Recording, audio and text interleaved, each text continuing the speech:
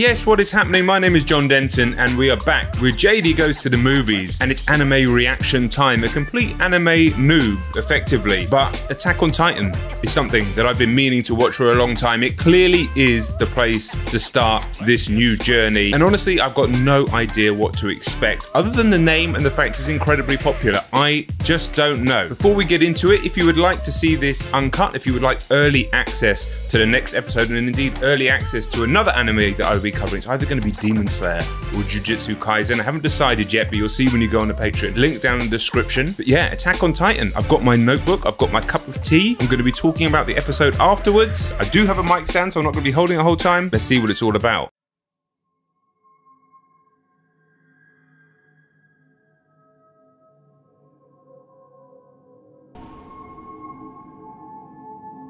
Okay.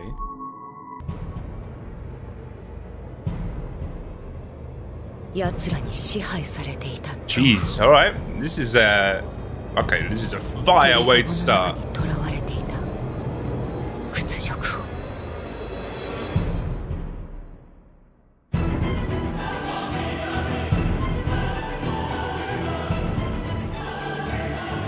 Okay, I've actually got goosebumps. That is how to start a TV show. Alright. Listen, I'm not going to pause. I'm not going to be doing the pausing thing. If you know me from my music reactions, we do pause. I'm just going to pause real quickly. I'm going for subs. I prefer subs. I've got a history of Japanese cinema. I just prefer subs generally. If you're massive on dubs, let me know in the comments. I will go with the majority, although I'm inclined for subs. By the way, this has started unbelievably. No more pausing, I promise.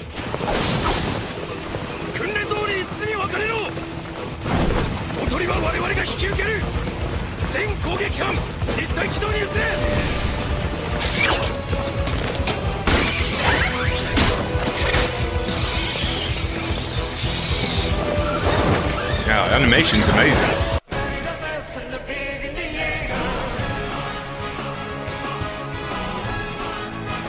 I mean, this is started unbelievably. Unbelievably.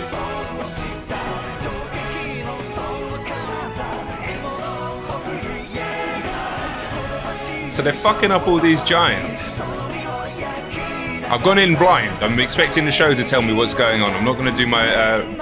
I've seen this guy before. With no skin. This is fucking amazing. Right, to you. The fall of Shiganshina. To you 2,000 years later. Okay.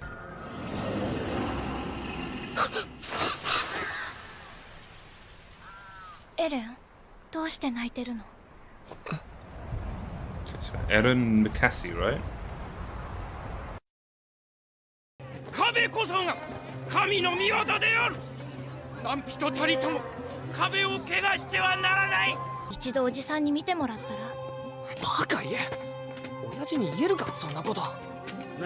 they're cousins. ハンネさん。ミカサに何か怒られたのか？は？なんで俺が泣くんだよ。酒臭。いいじゃねえかよ。また飲んでる。お前らも一緒にどうだ？奴らが壁を壊して町に入ってきた時だよ。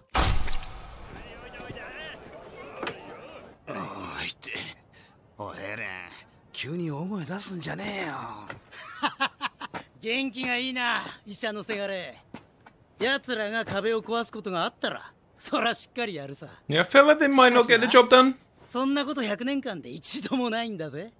でも、 very Game of Thrones. Not saying it's a copy Game of Thrones, just similar idea. そもそも奴らと戦う覚悟なんてねえんだな。ねえな。しかしな、エレン。兵士が活躍するってことは、それこそ最悪の時だ。俺たちが役立たずのただ飯ぐらいだってバカにされてる時の方が、みんなは平和に暮らせるんだろ。Interesting. So it's actually better for the people when they're being lazy because that means that they're safe. まるで家畜じゃないか。子供が勇ましい子って。調査兵団に入りたいのか。What's the Survey Corps? Is that where you go out and explore beyond the wall, I'm assuming? エレン、調査兵団はやめた方がいい。なんだよ。お前も調査兵団をバカにすんのか。 So it's like a cool mix of some CG elements with the classic animation. 正面の門が開くぞ。行くぞミカサ。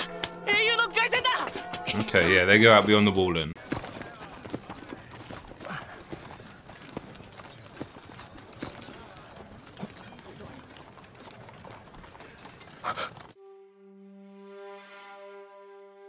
Damn, they got fucked up. Eaten. Oh, so those titans are eating people. 息子がモーゼスが見当たらないんですが、息子はどこでしょうか。モーゼスの母親だ。持ってこい。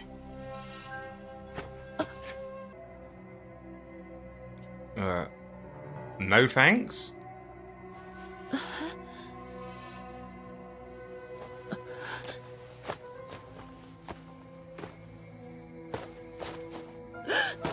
Couldn't you have just told me? それだけしか取り返せませんでした。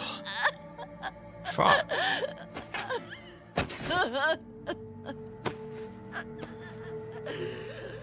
R.I.P. Moses. でも息子は役に立ったんですよね。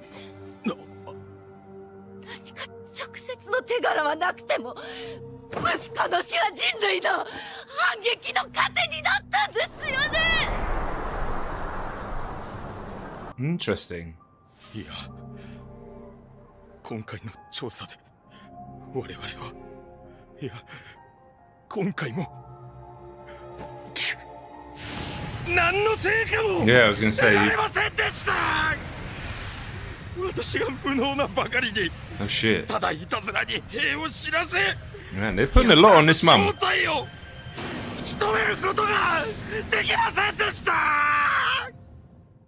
So a truly fruitless and pointless suicide mission, effectively. 奴らに餌をやって太らせてるようなもんだ。 Fuck. 何すんだクソガキ。おい、なんだよミカサ。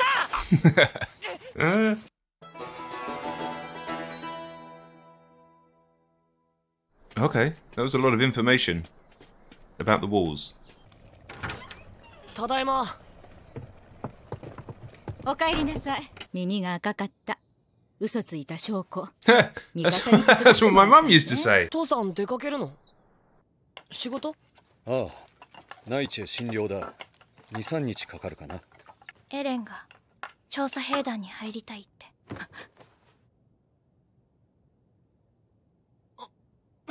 ミカサ、言うなって。エレン、何を考えているの？壁の外に出た人類がどれだけ死んだか分かってるの？分かってるよ。だったらエレン、どうして外に出たいんだ？知りたいんだ。外の世界がどうなっているのか。 Like Moana. 何も知らずに一生壁の中で過ごすなんて嫌だ。そうか。 So 船 perhaps の時間だ。そろそろ行くよ。ちょっと so he's not against it. So perhaps a slightly misguided sense of 人間の duty. 探求心とは誰かに言われて抑えられるものではないよ。 Human spirit of inquiry isn't something that can be talked down. Damn. 帰ったら Dad. ずっと秘密にしていた地下室を見せてやろう。 That 本当に？ is a weird thing to say. And now I've got to wait 3 days to find out what it is. Like, can't you just show me now, Dad? どうした異端者？悔しかったら殴り返してみろよ。そんなことするもんか。それじゃお前らと同レベルだ。なんだと？僕が言ったことを正しいと認めているから。うるせえぞ、このヘリクツ野郎。やめろ。エレンだ。バカめ、また来やがった。ぶちのめされてえのか。カモにしてやる。ミカサがいるぞ。ダメだ。 Oh, right. What? That wasn't expecting that. Why are they terrified of her?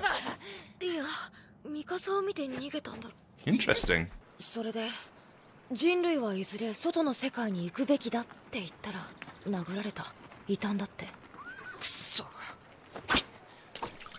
外に出たいってだけでなんで白い目で見られるんだ。そりゃ It's really interesting world building here. So we've already been made aware of the threat outside the walls.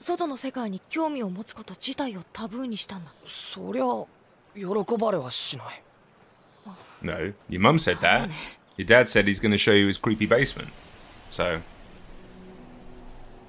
double negative, really.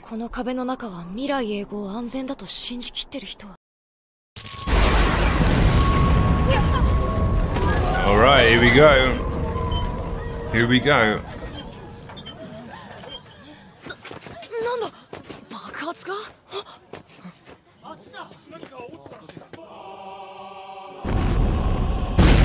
Holy shit.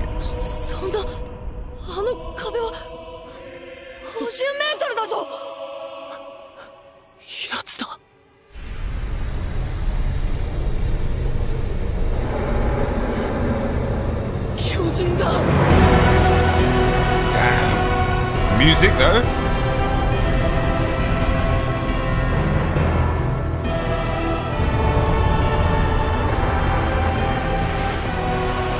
Brilliant shot there. Brilliant shot.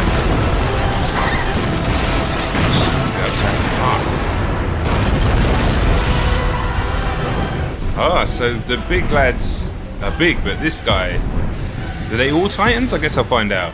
But yeah, Mr. Skinless here. Man, you're fucked.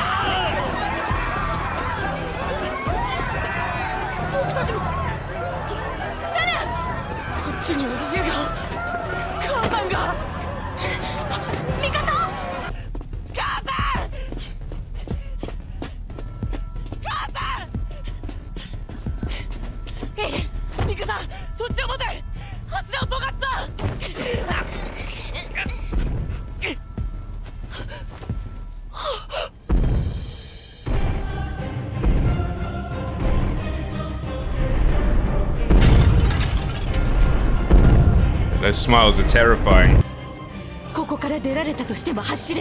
Fuck.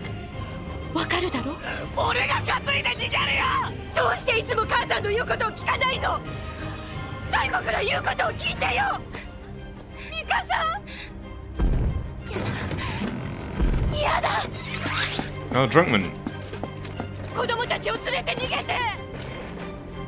見くびってもらっちゃ困るぜ、彼ら。俺は巨人をぶっ殺して、きっちり3人とも助ける。Go on, Hannes. Yeah, mate. That's terrifying. It's not looking good, mate. Damn. He rolled it. Sometimes you gotta be tactical in life. Damn. Oh.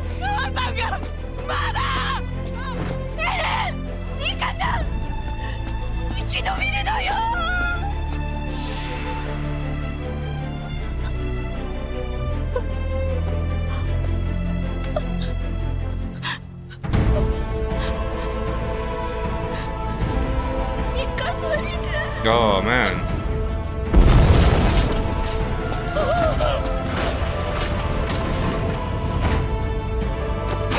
Fuck, he's gonna eat his mum.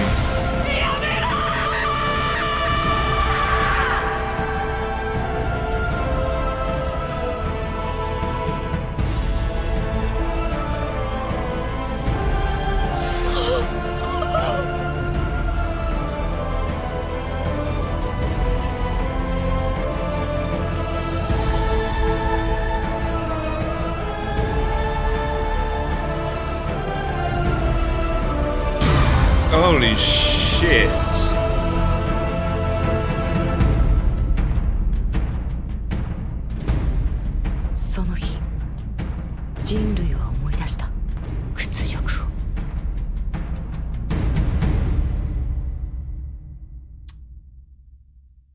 I mean, wow. Wow, an incredible opening episode. The intro pulled me in straight away. And then you've got about 10 to 15 minutes of world building. Obviously reminds me a little bit of Game of Thrones, just a similar subject, but As we get deeper, I feel like it's sort of more tied in to Japanese history. And then when the Titans smash through the wall, obviously you have the parallels, which we've seen so many times throughout Japanese cinema history of nuclear war, but also Japan's own history of being an island constantly under threat, constantly being attacked, and the nature of keeping it insular, which actually means it's to do with an island. So you have all of that going on, and maybe something to do as well with the mention of cattle and how the Titans so emotionlessly ate his mum, which was horrendous. Maybe a comment on kind of like the meat industry and the slaughter industry. Listen, I'm gonna have to watch a lot more, which I will be doing to kind of read into it more. Visually fantastic. Some of the shots incredible. That close up with the Titan with the shadow and everything like that. The design, really weird but interesting, terrifying, interesting characters, and I know it's going to go places. So the second episode, if you're watching this on YouTube, it will already be up on the Patreon, uncut and properly synced and, you know, not translucent and all of that. So please do sign up and support this journey if you'd like, and there will be another episode of a different anime on there as well, so you can get ahead of the game. And if you're new here as well, love it if you subscribed. Let me know in the comments your thoughts, what else you want to see me reacting to. It's not just anime, but we are going to focus on that. My background, despite being an anime noob, like Japanese culture is something that I've grown up with and been kind of intertwined with my whole life. In fact, I wrote my university thesis. I did film at university, my university dissertation on Japanese horror cinema. I wrote that in the very early 2000s. But anime's always been a blind spot for me for whatever reason. But now I feel like it's the time to really explore some of the potential greats of this world. So yeah, excited to have you guys along for the journey. Say, next episode's already up on the Patreon, but look out for more content coming to the channel very soon. Drop a like on the video, and I'll catch you then. All right, peace.